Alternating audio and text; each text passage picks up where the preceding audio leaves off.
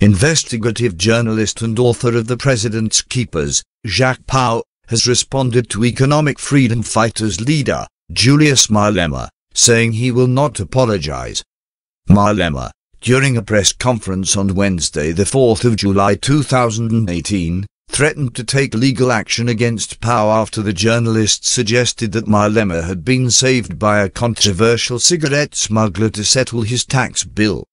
Pauw made the accusation on social media, accusing Malema of securing money from Adriano Mazzotti to resolve his tax woes. The author believes this to be among the reasons EFF chairperson, Jacques, is defending suspended SARS boss, Tom Moyani. Malema called Pauw a liar, and said he authorized a lawyer's letter giving Pauw 3 days to withdraw the statement that claimed Mazzotti paid his tax through a loan. "I have no such loan," said Malema. Pauw responded in an explosive letter that surfaced on Friday morning. "You call on me to set the record straight. You are right, I was wrong in saying that you received a loan from Mazzotti to pay your tax bill.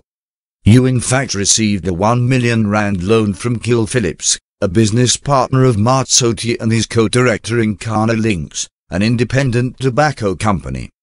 This was reported in the Sunday Times and other newspapers in 2015.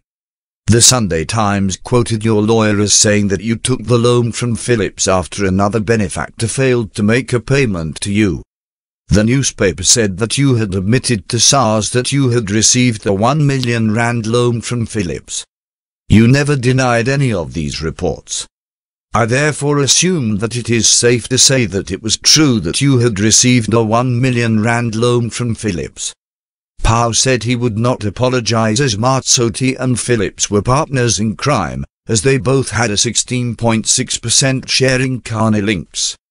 Pauw claims the R200,000 paid by Carna Links in 2014 for the EFF's registration could be seen as Malema accepting the proceeds of crime.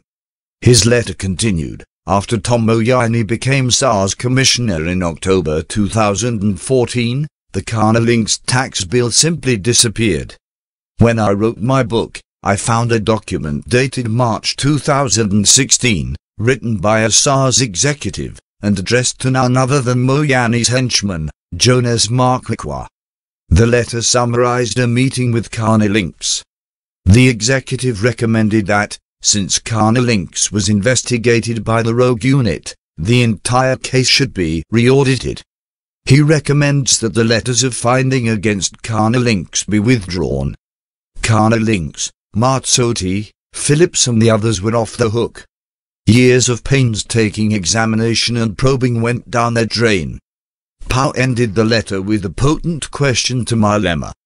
Do you know that apartheid assassin, Craig Williamson, was one of his business partners? And that you have been photographed with Mazzotti in the presence of self-confessed killer and gangster, Mickey Schultz? Thanks for watching. Please comment, like, share and subscribe.